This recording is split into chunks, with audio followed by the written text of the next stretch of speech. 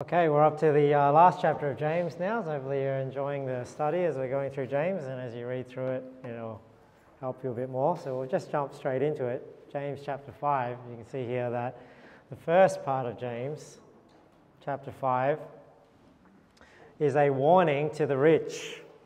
A warning to the rich. Go to now, ye rich men, weep and howl for your miseries that shall come upon you. Now, I don't think here that he's just condemning anyone that has riches, because there's nothing wrong with having riches. You know, the Bible talks about people that are rich. You know, I mean, Job was obviously rich. He was an example of suffering as well. But Abraham was also rich. There's many people in the Bible with riches, so that's not the issue. And as we see through later in the James chapter, we see the sort of rich man that is being condemned there in James chapter 5. But look at the instructions here to people that do have riches, and that would probably include all of us. You know, we don't see ourselves as rich, but we have, you know, I'm sure you've heard it a lot, that we're probably richer than 80% of the world that live, under the poverty line. 1 Timothy 6:17, look, charge them that are rich in this world, that they be not high-minded.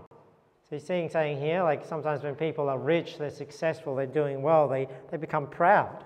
And that's why, like last week we talked about, you know, when you do well in life, you ought to remember why you do well. You know, you do well in life because of the talents and the abilities that God has given you. It's God that gives you the power to get wealth. He opens and closes doors for you. And sometimes we forget that. Sometimes we do well and then we start lifting ourselves up. And like King Nebuchadnezzar, you know, like look at this great kingdom that I've built. And, you know, God had to humble him. That's why, you know, we talked about last week, you want to humble yourself rather than lift yourself up, because if you do God's job, he's going to do yours. Nor trust in uncertain riches. See, it's not that we're trusting our riches to get saved, but sometimes, you know, we trust in our riches that gives us stability. You know, it's our riches and material possession that gives us joy, you know, that makes you feel calm and things like that. You know, when things are going well, you feel okay. That's like putting your trust in riches, because where should the source of your joy and your stability and your assurance and your peace come from? Should it come from your material possessions, or should it come from the fact that God is good, that you're saved, that God loves you, that no matter what happens, you have a home in heaven? These are the things that your trust should be, and not in uncertain riches, right? But in the living God, who giveth us richly all things to enjoy. So here's the charge to rich people, verse 18, that they do good, right? So if you're going to have money in this world, you're going to be successful, do some good with the material wealth that you have, rather than just be selfish with it. That they do good, that they be rich in good works. So you see how it's saying not just being rich in material possessions, they be rich in good works. May your additional income and resources enable you to do even more for God. Whereas sometimes when people are successful, they do less for God. Why? Because there's more things to be distracted with, isn't there? More things to enjoy. They get more success. God has blessed them with more, and they do less for God. Whereas the Bible's saying here, hey, if you have more, then you should do good. You should be rich in good works, whilst you're also rich in material wealth. Ready to distribute. What does that mean? You're generous with your money. Right? You're generous with your things, right? Rather than the rich fool just hoarding it all up just for himself to enjoy and to relax. Willing to communicate. So willing to communicate is just another way of talk. It's not talking about necessarily like like speaking. We see in the Bible like communicators when you're sending funds over to other places as well. So willing. So this is kind of the same thing, like ready to distribute. So it's like ready to do good with your resources and willing to send it to others if need be.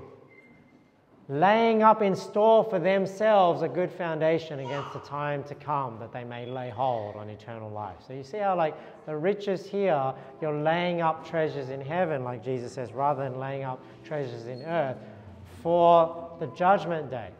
Now, how does that compare to James? So let's continue there in James 5. And we see, you know, as we read through James 5, we see the sort of rich men that James is warning, right? It's unsaved, ungodly, worldly rich men, not just people that just have riches. So there's not it's not a sin in and of itself just to have riches, right? But then there is a charge, like we looked in 1 Timothy 6, a charge to those that have riches, right? Your riches, so now we're going back to James 5, so this is talking about the sort of rich people that he's warning. Your riches are corrupted, and your garments are moth-eaten.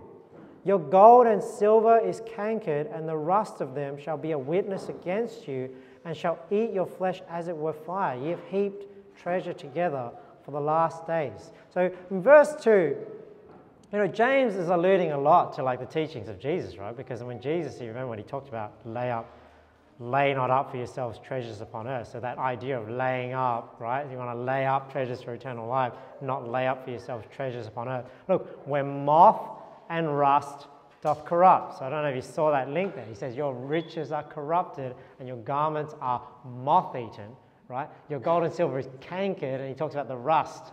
So you see how he's kind of alluding to this teaching of Jesus Christ, where he says, where moth and rust doth corrupt, and where thieves break through and steal. But lay up for yourselves treasures in heaven, where neither moth nor rust doth corrupt, and where thieves do not break through nor steal.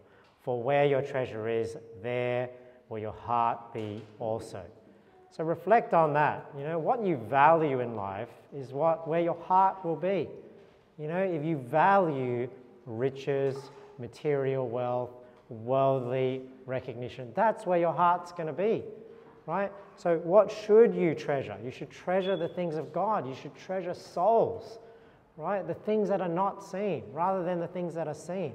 If you treasure the things that are not seen, that's where your heart's going to be too. And it's all about your goals in life too. If you value the things of God, then it's going to redirect your life in that direction too. So what you value impacts the decisions you make in your life. Now in verse 3 in James 5, it says, your gold and silver is cankered, and the rust of them shall be a witness against you, and shall eat your flesh as it were fire. That's why he's talking about the rich that are ungodly, that are unsaved, obviously, because if you're saved, then you're not going to be burning in the flames of hell. So the ones that are wicked, these wicked, ungodly, rich, unsaved, and he's saying just like the rust. And it's interesting because gold and silver are like those metals that don't rust, right? Like we think of like gold and silver are those monetary metals that, the whole idea of them holding their value is that they don't corrode, right? They hold their value over time and they don't rust and canker. And yet he's saying here that gold and silver will canker. You put your trust in these uncertain riches and even in these metals that you think don't corrode, but the rust of the gold and silver will be a witness against you, and it's going to eat up that gold and silver, just like the fires are going to corrode you in that sense. So he's warning them. You have heaped treasure together for the last days. Now, when I first read this, I thought, is what he's condemning is he's saying, well, look, you're laying up treasures on earth. And that's what you're doing wrong. You don't have your priorities right, and you heap the treasure together in these last days that we're living in. I don't think that's what it's talking about. I believe what it's talking about is, you can lay up the good sort of treasures so that on Judgment Day, you're doing the right things. But those that live ungodly, those that do not use their things right, and then they're not saved, right? Because when you're saved, at least the punishment is being taken by somebody else, right? But if you live ungodly as an unsaved person, you are actually heaping up a greater wrath upon yourself. And that's what he's referring to there. You've heaped treasure together, but it's like the wrong type of treasure, right? It's the last days, which is when judgment comes and Jesus comes back. So we compare this to Romans 2, verse 5. It says here, but after thy hardness and impenitent heart, treasurest up unto thyself wrath against the day of wrath and revelation of the righteous judgment of God, who will render to every man according to his deeds. Right? So Judgment Day is God giving every man according to his deeds. So this is why when somebody lives ungodly and they don't get saved, right, they are treasuring up themselves this wrath against themselves in the day of judgment, the day of wrath. But, we would be the same. Right? We would be the same, but thank God that, we have Jesus Christ. So that wrath that we build up on Judgment Day, Jesus Christ has taken. And that's why that's all that's left is what deeds we've done in order to earn rewards. We no longer have this. even though we still have sin in our life and it's building towards that, Jesus took it all when he died on the cross, right? So that's the warning to the rich. Let's go on. We go on into verse 4 to 6. So now we see the oppression of the poor by these ungodly rich, right? Behold, so behold means look, the hire of the laborers, so the wages that they're meant to pay their workers, who have reaped down your fields, doing all the hard work that, that the rich men make money of, right? Which is fine. There's nothing wrong with having a business. But look, they're oppressing them in the sense that they get them to work for them and then they don't pay them their wages, which is of you kept back by fraud, crieth. So it's interesting that it says, which is kept back by fraud. So you wonder what sort of fraud was going back on in the day. But maybe there's nothing new under the sun. Obviously I have more of like a political mindset. I just think about all the fraud that happens between large businesses and governments. And, sometimes people, they say, you can't have free market capitalism because look at what happens, you just get corporations in bed with the government and things like that. But that's not free market capitalism, right? Free market capitalism is not when businesses are free to compete with one another. When corporations are in bed with the government, that's what's called crony capitalism, right? The idea is not, business is not meant to be able to harness the power of government to give them like a monopolistic advantage or an oligopolistic advantage, right? So this is what I think of today, right? I don't know what was happening back then, but I'm sure there's very similar where, they're maybe, saying they need to give it to the government, but then it somehow benefits them. And maybe it's the same here, like where people are basically taxed like 40–50% of their income for all the hard work they get, and then it goes back, kickbacks to like the bankers and kickbacks to like the executives of all these corporations. So this idea that, they're not getting their fair share of the wages of doing all the work, and it's getting kept by fraudulent means, and just think about other ways that the governments nowadays steal from people, like with inflation. Like that's fraudulent as well, where they're just like printing all this money and stealing from people, right? And taking all the money that they worked for, right? And they don't get to spend that money first into the economy. They just get it stolen from their savings and things like that. So which is of you kept back by fraud crieth, and the cries of them which have reaped are entered into the ears of the Lord of Sabaoth. So Sabaoth is not, I used to think this word was related to the Sabbath, the rest. It's not. That word is just another word for like armies. So it's similar to like when I would say it's similar to when God is referred to like as the Lord of hosts. He's the Lord of like, the armies in heaven and things like that. So it's the same sort of word, just a different vocabulary. So the Lord of Sabaoth. So the comfort here is that, we don't live in a fair world. Those of us who aren't in those privileged positions where, the rich are oppressing the poor and doing things to steal from them by fraud. But our comfort here is that God sees.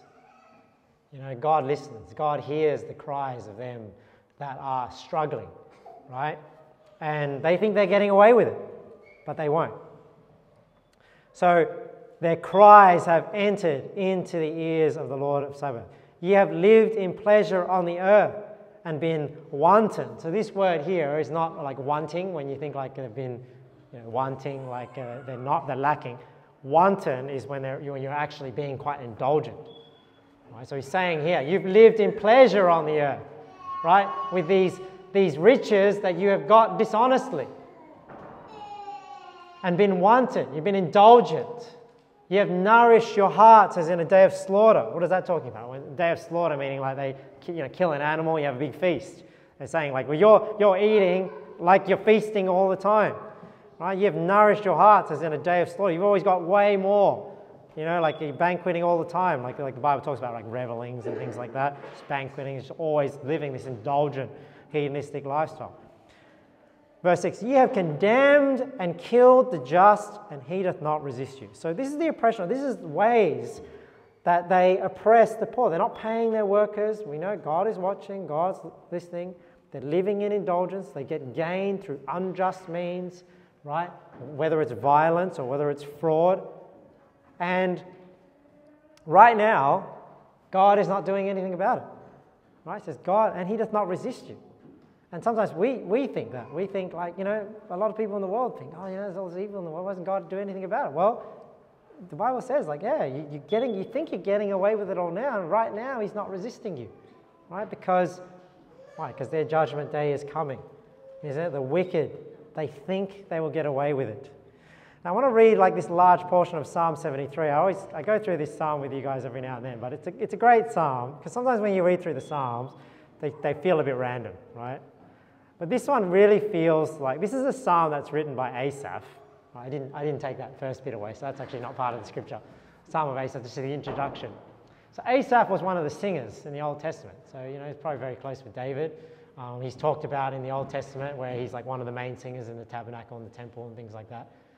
And I feel like when you read this psalm, you really get like, his heart as he's pouring it out in this psalm.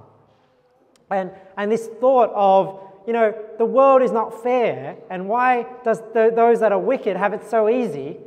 That sentiment really comes across in this psalm, and I hope you'll see that as we read through it. It says, truly God is good to Israel, even to such as are of a clean heart. But as for me, my feet were almost gone. So what is he saying? He's like, God is good, but he's like, gosh, I'm starting to doubt God's goodness. My feet were almost gone. My steps had well nigh slipped. Why was he starting to slip from believing God was good? For I was envious at the foolish when I saw the prosperity of the wicked.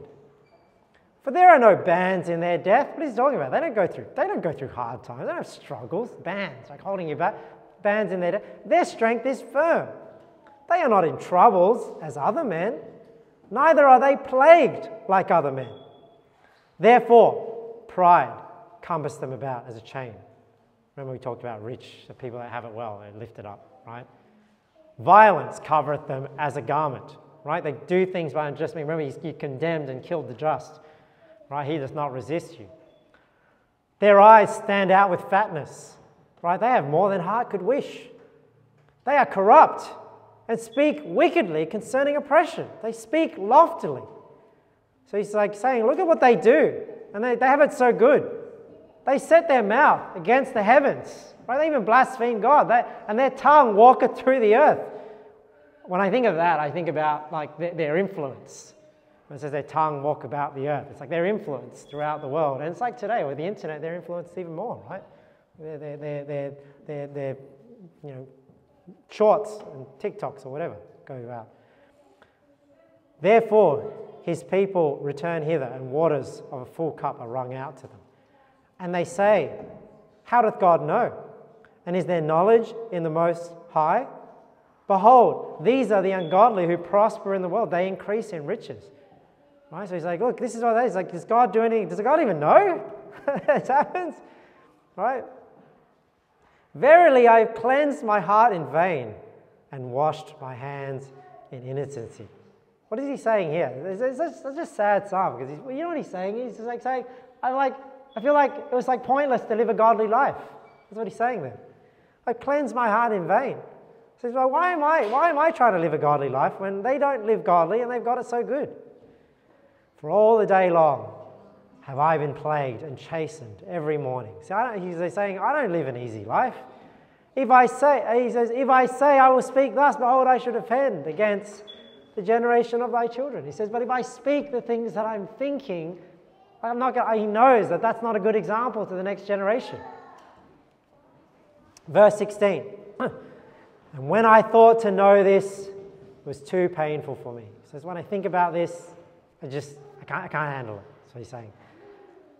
Until I went into the sanctuary of God, then understood I their end. So what's the problem? He's away from God. He's basically saying, then I went to church and I got my perspective right and I understood why it's that way. Right? Then understood I their end. Surely thou didst set them in slippery places. Thou castest them down into destruction. How are they brought into desolation? As in a moment they are utterly consumed with terrors. Right? So this is this idea here, right, in James, where, hey, the rich, they're oppressing the poor, there's fraud, they're violent. You don't think God is resisting them now. Maybe he's not resisting them now, but when you understand their end, it's not something to be envious of, right? We ought to be like Asaph, get our minds right, understand God is good, and that it's not vain to be always abounding in the work of the Lord, okay?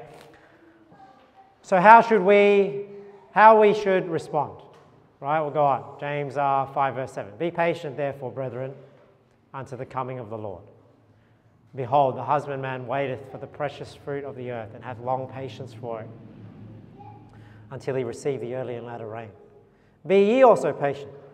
Establish your hearts, right? Get rooted and grounded in the faith, for the coming of the Lord draweth nigh. Right? So have that eternal perspective. Live for the coming of the Lord, for eternity. That's what we should be doing, right? So one thing is we be patient. So remember that patient is not just, well, I'm just going to wait and do nothing. No.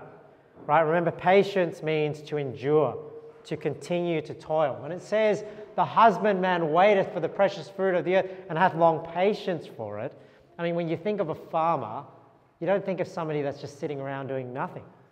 I mean, that's somebody that's working hard and laboring and toiling. When he's saying he's waiting for the precious fruit of the earth, had long patience for it, it means he gets to work. And he just keeps working hard, and then he knows Judgment Day is eventually going to come, and he will reap, as well as, those who have made life hard in this world are going to get what's coming to them. Be ye also patient. Establish your hearts, for the coming of the Lord draweth nigh. Right? So it's not just about being rooted and grounded in church, but it's having the right perspective too, because if you believe the right things the right way, then you won't be taken away like Asaph was sharing in that Psalm 73. When he says, like, my steps started to slip, I started to think these bad things, and then he got his head screwed on right, if that makes sense. So establish your hearts. One way you establish your heart is you need to be reading your Bible, be in church, things like that. Okay, so one is, we be patient. And that means we continue to endure and continue to toil, right? We don't have to take matters into our own hands. We can trust that God will do something. And I've shared this verse before, I'll share it again.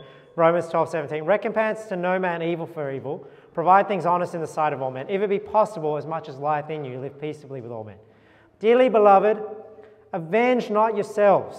So this is why he's saying you just need to focus on doing what's right, continuing to endure, continuing to work for God. Avenge not yourselves, but rather give place unto wrath, for it is written, vengeance is mine. I will repay, saith the Lord. So we can take great comfort in that, right? That all the evil that's going on in the world, God is seeing it, God will not forget it, and he will repay, saith the Lord. So one thing is the way we should respond is we just focus on keeping on doing what's right. We don't have to try and get even, right, with the wickedness in this world. We just try and do what's right. Another thing is you don't want all the hard things going on in your life to make you turn against one another, right? James 5:9, grudge not one against another, brethren, lest ye be condemned. Behold, the judge standeth before the door. So we don't want to turn against one another either. And we talked about that in another chapter of James. We said, speak not evil one another, brethren, because you speak evil of the law, you judge the law, you're not a doer of the law, but a judge. So he's saying the same here. But he's saying, I think in the context of James 5, it's like these evil people are doing wicked things. Hey, make sure you understand who the enemy is. You don't grudge against one another. Don't turn on one another just because life is hard. Life is sometimes hard because of the evil people in the world, and we should have a common enemy rather than making enemies of ourselves. Right? So it also applies to personal vendettas, right? Not just commercial ones as well. Don't let it make you turn on one another. Let's continue. James 5, take my brethren, the prophets, who have spoken in the name of the Lord, for an example of suffering, affliction, and of patience. Behold, we count them happy which endure. You have heard of the patience of Job, and you have seen the end of the Lord, that the Lord is very pitiful and of tender mercy. So now we're getting here in these two verses encouragement from the Old Testament. Right? And this is one way the Bible encourages, when you have characters in the Bible that you can relate to. Now, Job is the one he's talking about here. And the funny thing is people, one of the big objections to Christianity is people say, how come God allows all this pain and suffering in the world, and to even believers. And this is why Job is in the Bible. I think this is one of the big reasons, is that we can look at Job and we can say he's one of the most righteous men living on the earth in those days, and totally unprovoked, he is living a really hard life. He gets everything taken away, and what's the lesson there? The lesson is that God is molding him through that, and not all the things even came from God. The devil was trying to tempt, or God was trying to test Job using the devil's sort of bad intentions on him, right? So characters in the Bible, can make your problems seem smaller. When you think about Old Testament examples, so you think, oh man, I've got it so hard in life. Job had it harder. You say, like, I'm being persecuted for my faith. Well, were you hung on a cross upside down like the Apostle Peter? If we resisted unto blood, maybe somebody ridiculing you on Facebook is not that bad. You say, like, temptations in the world. You say, I can handle all the temptations. Like, if I was rich and successful and powerful, I could handle it. Well, could you? Solomon couldn't handle it. That turned his heart away from the Lord. So when you think about these Old Testament examples, they can make your problems seem small, they can make you relate, they can encourage you. And here, obviously, the patience of Job. Right, remember, the patience of Job, suffering, affliction, and patience. Again, patience is not just waiting, it is enduring through the hard times. Okay? Now, something interesting here in verse 11, he says, behold, we count them happy which endure. What does it mean by that? What I think it means is that when you see people in the Bible go through these struggles and everything, and you see them overcome, you cheer for them, right? You're like, oh, that's great. You count them happy which endure. But do you think that same for yourself? That, hey, these people are going through these trials and they overcame, So it puts it in perspective when you go through hard times yourself. Right, we count them happy which endure. All right, let's continue.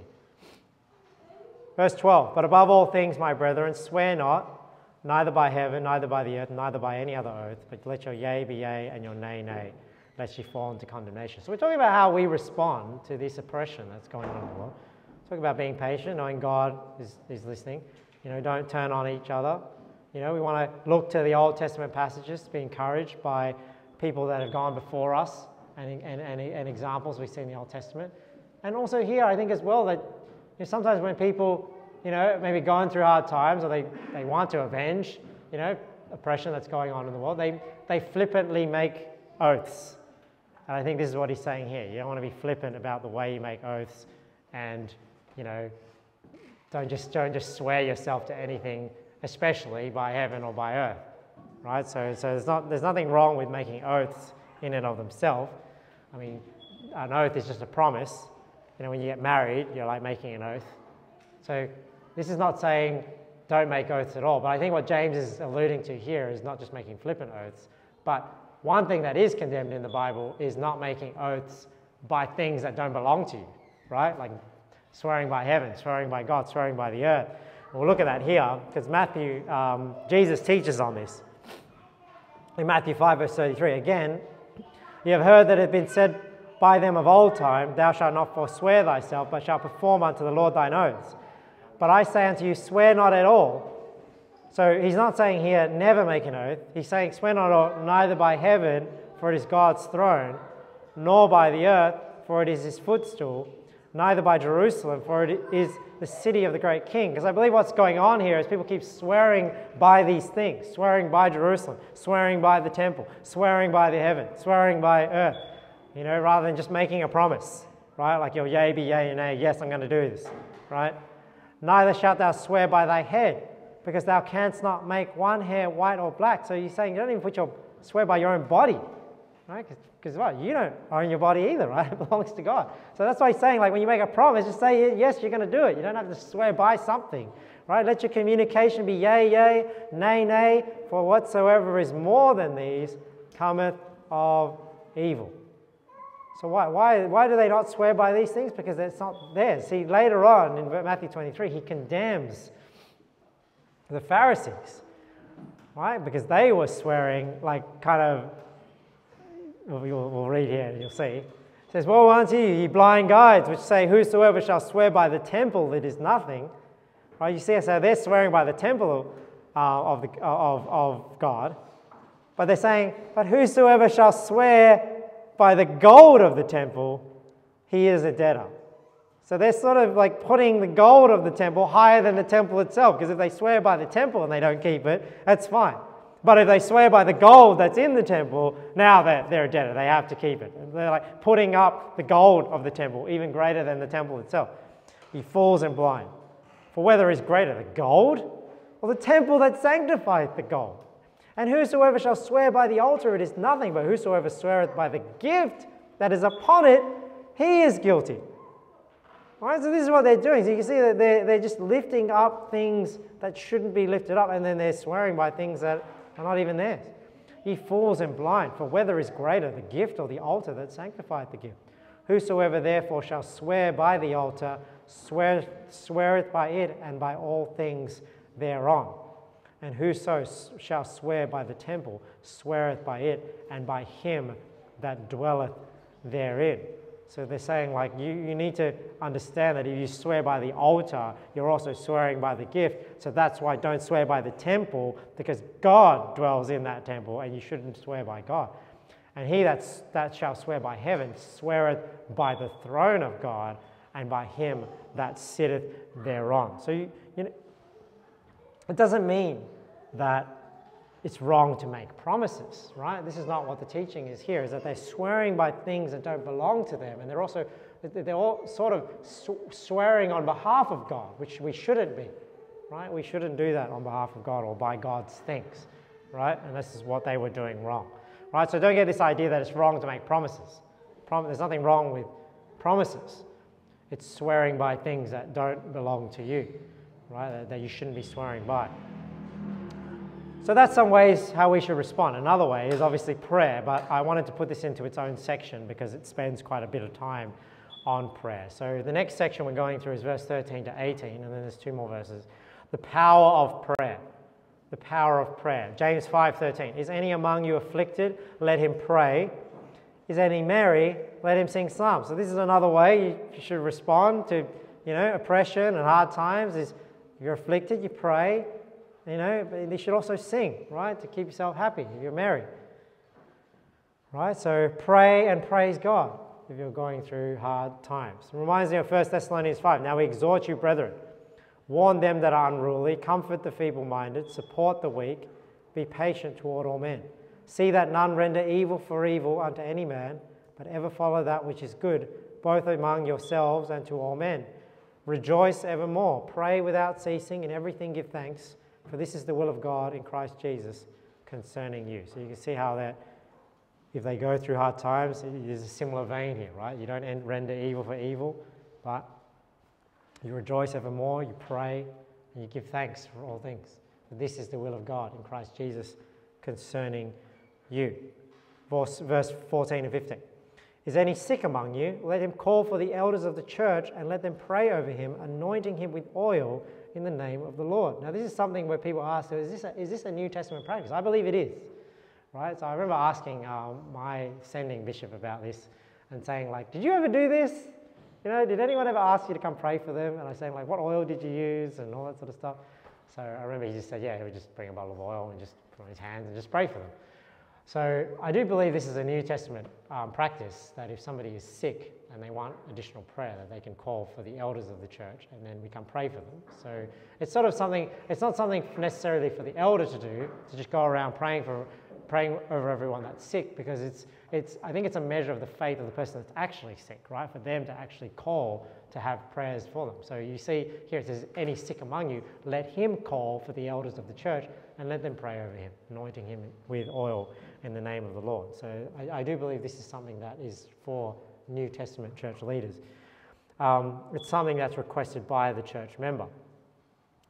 Now, it says here, and the prayer of faith shall save the sick, So I think this is talking about like a physical, obviously from the sickness, being saved from the sickness. It's not saying it's going to give the salvation to the person that's sick, right? And the Lord shall raise him up, and if he have committed sins, they shall be forgiven him. So the way I think you should rightly understand this is not saying that this is the way that sins get forgiven, like we have this mediator. I think it's just a promise to say, yeah, and any sins that he has will be forgiven too. But I think the reason why it's mentioning these sins in line with sickness is because sometimes our sickness is caused by our own sins, right? So I think it's like if he's saying here that the Lord will heal them, right, of their sickness, and also if sins were the reason why that sickness exists, the sins are also forgiven too, right? Not that it's the prayer and the anointing that forgives them, it's when the Lord responds to us. It's the Lord that is healing and forgiving those sins. And it makes me think of 1 Corinthians 11. We read this every time we do communion, but maybe just to remind you, verse 29. For he that eateth and drinketh unworthily eateth and drinketh damnation to himself, not discerning the Lord's body. So see how they were not practicing the Lord's Supper correctly in 1 Corinthians 11. For this cause, look, many are weak and sickly among you, and many sleep. So you see how weakness and sickliness can be caused by a person's sin as a chastisement on their life from God. For if we would judge ourselves, we should not be judged. So you say, hey, if you sometimes spend some inward reflection and get it right, and judge yourself, you're not going to be judged by God. But when we are judged, we are chastened of the Lord, that we should not be condemned with the world. So he's saying we may be judged by God, but we're not going to be condemned to hell if we get punished for our sins from our loving Heavenly Father as a chastisement, right? So that's why I think James 5 also ties in this sins being forgiven. Confess your faults one to another, and pray one for another that you may be healed. So one thing is I want to point out here is notice that he's not just saying that the elders pray for people. Yes, people can call for the elders of the church and pray for them, but look, you can also pray for one another that you may be healed. You see, so sometimes people get this idea that like the prayers of church leaders have more weight than others. Like we are like a little like Mary, like a Mary in the Catholic Church, and you come to me for mediation to God because you can't pray to God yourself. You can't pray for one. That's not the case, right? This is just exhortation. Everyone prays for each other. Church leaders can come and pray for them. There's a certain practice there, but you can pray for one another as well that you may be healed. The effectual fervent prayer of a righteous man availeth much. It's not just an effectual fervent prayer of church leaders availeth much. It's the effectual fervent prayer of a righteous man availeth much. So anyone that tries to live according to God's laws, tries to live a righteous life and prays for one another, their prayers are just as effective or even more effective than somebody, even if they're in church leadership, right? And it kind of reminds me of, just saying here, I just want to share this 1 Timothy 2 to remind you that you can pray to God directly. You don't need a mediator. There is one God and one mediator between God and man, the man Christ Jesus. So just like the Catholic doesn't need to go to Mary to go to God, right? You don't need to go to your church leader to go to God either, right? You've got one mediator between God and man, the man Christ Jesus. Look what Hebrews 4 says about our mediator, our high priest, seeing then that we have a great high priest that is passed into the heavens, Jesus, the Son of God. Let us hold fast our profession. For we have not a high priest which cannot be touched with the feeling of our infirmities, but was in all points tempted like as we are, yet without sin. Verse 16, look at this. Let us therefore, so remember therefore, why is it therefore? Let us therefore, because we have this high priest, Jesus the Son of God. Let us therefore come boldly unto the throne of grace, that we may obtain mercy and find grace to help in time of need. Sometimes Christians, have a thought like, well, God doesn't listen to me. Like, well, if I pray, well, can I go to God? Well, the Bible says here, you have the high priest, you've got the mediator, Jesus Christ, you can come boldly under the throne of grace, right? You have now, as that child of God, you have Jesus Christ as your mediator, you can go to God for help. that we may obtain mercy and find grace to help in time of need. You don't need a mediator. You've already got the one mediator, Jesus Christ. Right? The effectual fervent prayer of a righteous man availeth much. Verse 17, Elias, so Elias is Elijah. It's just the Greek alliteration of Elijah. I think Elisha is Eliseus. Elias was a man subject to like passions as we are. What does that mean? It's saying, hey, he had the same struggles as we did. And when you read through Elijah's life, you know. I mean, he had some very down. He wanted to kill himself. Remember? He wanted to die. So he knows. He experienced the highs and lows of life, the mountains and the valleys. Elias, he's saying, hey, Elijah was like us, where he experienced highs and lows, and he would have experienced much higher highs, but he also experienced much lower lows, right? Where he had a whole nation after him, Jezebel looking to kill him. He prayed earnestly that it might not rain, and it rained not on the earth by the space of 3 years and 6 months. So it's just giving an example here of what prayer can do. Right? And he prayed again, and the heaven gave rain, and the earth brought forth her fruit. So Elijah here is being used as an example of prayer, just like Job is being used as an example of suffering, right? And you should sometimes as well be familiar with these Old Testament stories so that you can find encouragement. Sometimes you find yourself in a situation, you think, oh, you get reminded of these stories, and it encourages you. This is how God's word encourages you, but you have to know it, otherwise it's not going to encourage you if you don't know what the Bible's talking about. All right? Now, the last two verses, James 5, is we look out for one another. So we confess our faults to one another, pray for one another. And just one thought on that passage, actually. I'll just go back there. Because I just want to, confess your faults one to another just doesn't mean that you just tell everybody. Do you know what I mean? You want to have some wisdom in, obviously in a church, there's going to be people you're closer to, people you trust more than others and things like that. So this is not just, airing your dirty laundry to everybody, because obviously you may end up getting hurt if somebody does not treat your things that are sensitive with the right sort of respect. So, when it's saying confess your faults one to another, just be wise about who you confess your faults to so that it doesn't come back to bite you, right? Usually people that you build relationships up with and things like that. I think it's common, but I just wanted to make that point there. That's not just saying you are obligated to just tell everyone your deepest, darkest, most innermost struggles, right? Now, last bit, look out for one another. Last two verses. Brethren, if any of you do err from the truth and one convert him, let him know that he which converteth the sinner from the error of his way shall save a soul from death and shall hide a multitude of sins. Now, I think there's two applications here. You can apply this one to salvation, right? So you could sort of say, and one thing we should do is, we make sure each other's saved, right? If somebody says something you think doesn't sound right, you understand, salvation, you think somebody doesn't understand salvation, you don't want to just take for granted that just because people go to the same church as you, that they're necessarily saved. They may not be saved. I mean, people can go to church for a long time and not be saved, right? Or not really get it. Hopefully in this church they do, because salvation is preached quite clearly and not in a confusing way like in other churches, where they keep telling you it's salvation by grace, but every other sermon they're telling you if you don't have works, you're not saved. That's very confusing.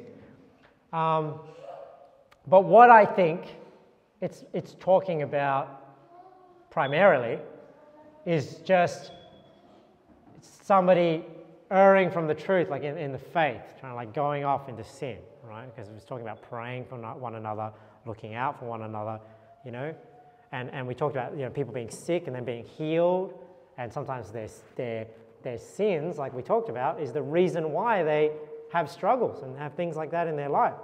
So this is why he's saying, hey, if any of you do err from the truth, this is not just talking about salvation, it's just going down the wrong path. And this is why I've talked about this, is look out for one another. It's not just my job, only my job, to think about people's spiritual welfare. We need to be looking out for one another. And that's why when it says confess your faults one to another, it's not just confess your faults to the bishop, like in the Catholic Church, where it's just one way, right? In the New Testament church, we are all priests, right? So we can all help one another. We can all encourage one another.